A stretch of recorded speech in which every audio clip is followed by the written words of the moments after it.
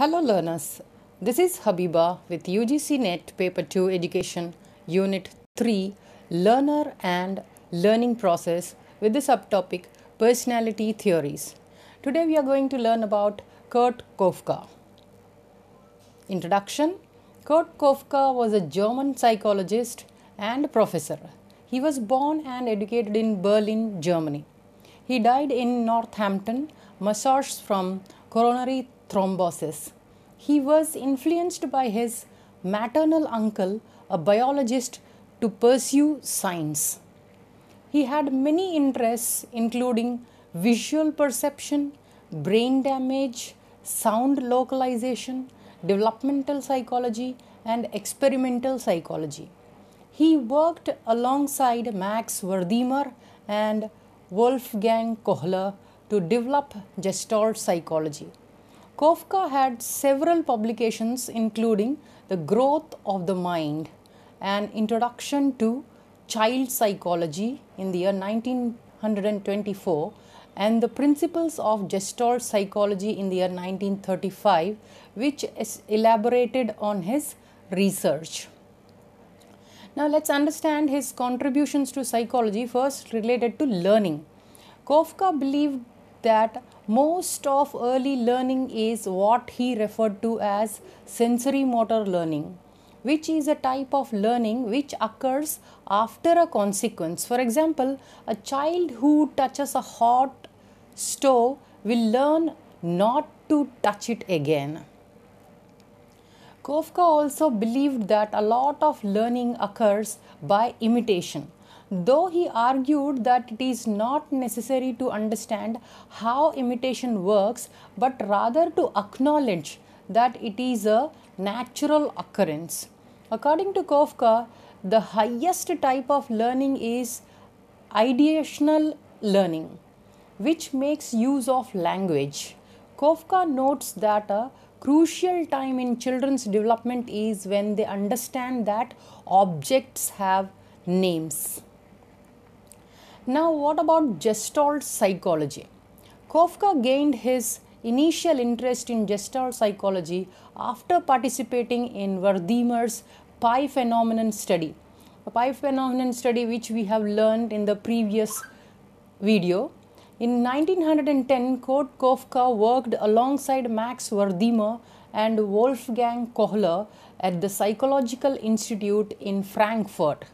They focused their research on sensory information and memory, and later became the founding fathers of Gestalt Psychology. Max Wertheimer is often credited with developing the idea of Gestalt Psychology, but they were influenced by Christian von Achterfeld's idea that a holistic melody is more than a simple combination of various sounds.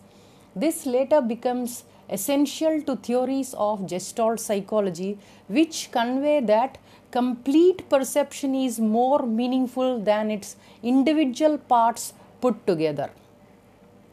The Gestalt principles were developed to develop into how the human eye perceives visual elements. The principles have to provide ways to understand how complex visual elements can be broken down into smaller parts. The principles also try to demonstrate how the human eye perceives shapes as a single object. Instead of splitting the object into simplified components of the object being seen. Some of the most commonly used principles were proximity, similarity, and continuation. Gestalt principle of proximity discussed that visual elements close to one another will be perceived as a whole. Then Gestalt principle of similarity establishes that people tend to categorize objects that share the same traits into a group. Then Gestalt principle of continuity reveals how people perceive lines or curves as a whole if they touch one another. Koffka needed to provide empirical evidence for the new theory. To accomplish this, Koffka formulated a three-stage proposition that revolutionized existing assumptions of psychology. Perceiving sensory experiences as a combination of individual parts does not align with the actual experience of perception. The school of Gestalt suggests that human sensory experience be viewed as a whole, since wholes are more meaningful than the sum of its parts. It is a mistake to correlate a stimulus with sensation because functionality of a stimulus must be paired with factual information. Stimuli should be correlated to factual content of the perceptive field.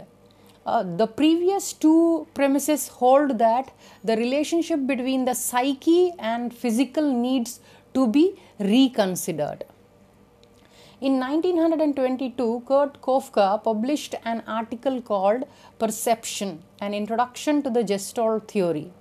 In the Psychological Bulletin to introduce Gestalt Psychology to the American academics, the article focused on describing how Gestalt Psychology studies various perceptual phenomena using different theories from existing ones. After its publication, it led to the criticism of Gestalt Psychology that it was overly focused on the perception and lacked contribution to overall themes of psychology. Now let's understand about aesthetic Gestalt.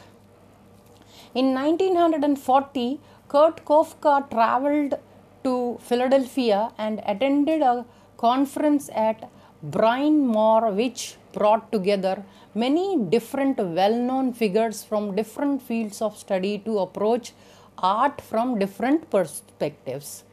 At the time, many subjects such as culture, ecology, evolution, emotion, psychology, knowledge, physiology had been treated as their own independent fields with no connection to one another.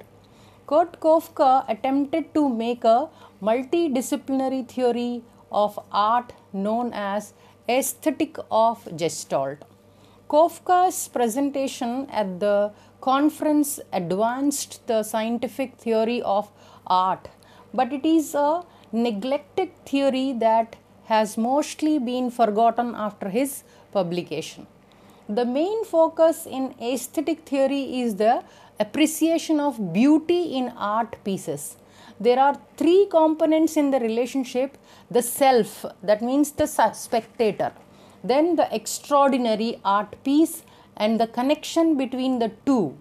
Aesthetic of Gestalt illustrates that the self, the individual, sees that there is an important message when observing the art piece. Koffka identifies three problems with the aesthetic experience. The first is contingency. While behaviorists believe that art naturally evokes an emotional response, Koffka argued that the previous associations must exist to understand that redness, for example, means passion. This previous association is a rational and intelligible interaction that draws on a look-up table, not blindly restoring to the look-up table. The second problem is with the empathy-based art theories about aesthetic and how the fact that people put their own emotions onto the art pieces is paradoxical. In order to understand different terms, in order to art pieces to appreciate it, the self must first recognize the emotion they must attribute to the piece. The third problem is that empathy logic implies that emotions projected by the self onto the art piece are to be felt by others. However, just because the person perceives that red is passionate does not mean they are feeling the same passion themselves. Now let's conclude with a quotation of Koffka. It has been said that the whole is more than the sum of its parts. it is more correct to say that the whole is something else than the sum of its parts, because summing up is a meaningless procedure, whereas the whole part of relationship is meaningful. So we come to the end of this session. Thanks for your attention and time. As motivation, please do like, share, subscribe and comment below. Happy learning.